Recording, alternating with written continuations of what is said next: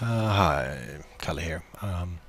I wanted to go over the in-game settings that I use. So I cleared out my cookies here, so that everything should be set to their default values. So here we go. Right, there's no turning. Let's see here. I think that's O to open the options here. Yes, I mean, you can use WASD. A lot of people want to use ESDF because it frees up a lot of buttons, but I'm just used to WASD, and I don't have any use for the extra buttons. But yeah, of course I use the camera rotation. I use the default here. Default.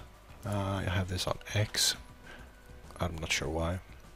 That's easy, I guess. Default for the camera reset. I have this set to P for performance, but it doesn't really matter. And I have a C here to toggle that, which I never really do. I have this set to B. I'm not sure why.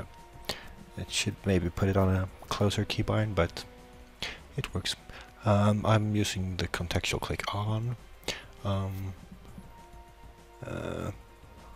I'm not really sure why. I started with it off when it first came out, but I started getting used to using it, and it works well with the weapon, well, the switcher script that I'm with the auto hotkey.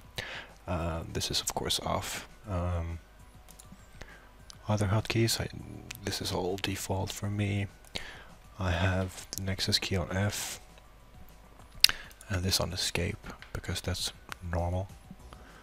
I think this is all default as well. Yeah, I use page up, page down here. That's set for shift scroll wheel with the script. You can set it to whatever you want to change the script if you're using it. This of course has to be off. And the default camera angle to 0. Because I want to be able to just press W when you want to go to the realms from the spawn point in Nexus. I think this one, I have this on. This is this little thing here. I usually have that on. Yeah, you can turn it off. Then you'll only have the little triangle there. You have to hover it to see what the quest is. Yeah, you can do whatever. Draw shadows off. It's a little bit of a strain on the CPU, but yeah, every little bit helps, I say.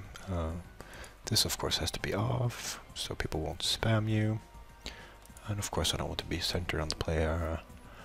Tips, I don't even know what that is. Whatever.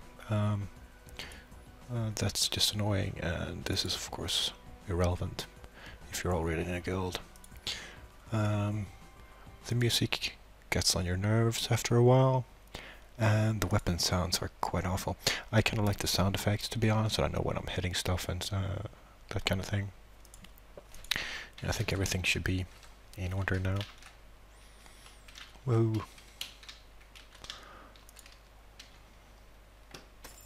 And the Nexus key works as well. Very good. Amazing.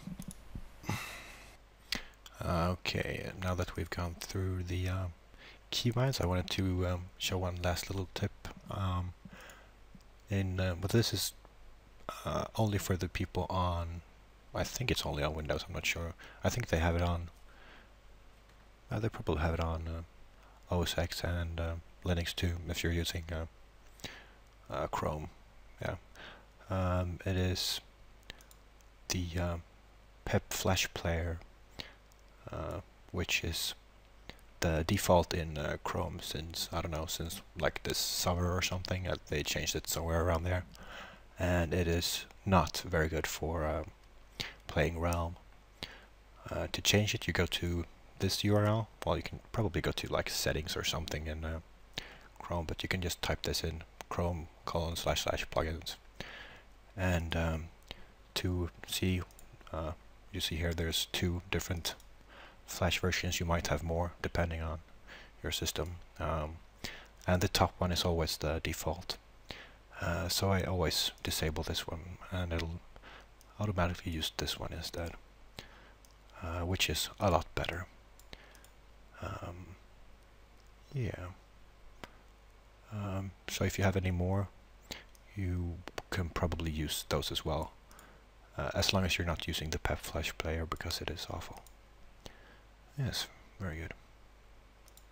And every update to Chrome, when it updates, it'll get reset to the Keybinds Flash player, and I don't think there's anything you can do about that. I've tried to make it not reset every time it updates, but I haven't had any luck so far. But after a while you notice when the Keybinds Flash player is re-enabled, when you just start playing Realm again after it's been updated and you haven't really noticed that it's been updated. You'll just start playing Realm and you notice, oh, it's reset to the Keybinds Flash player again. And you just go in here and change it. Very good.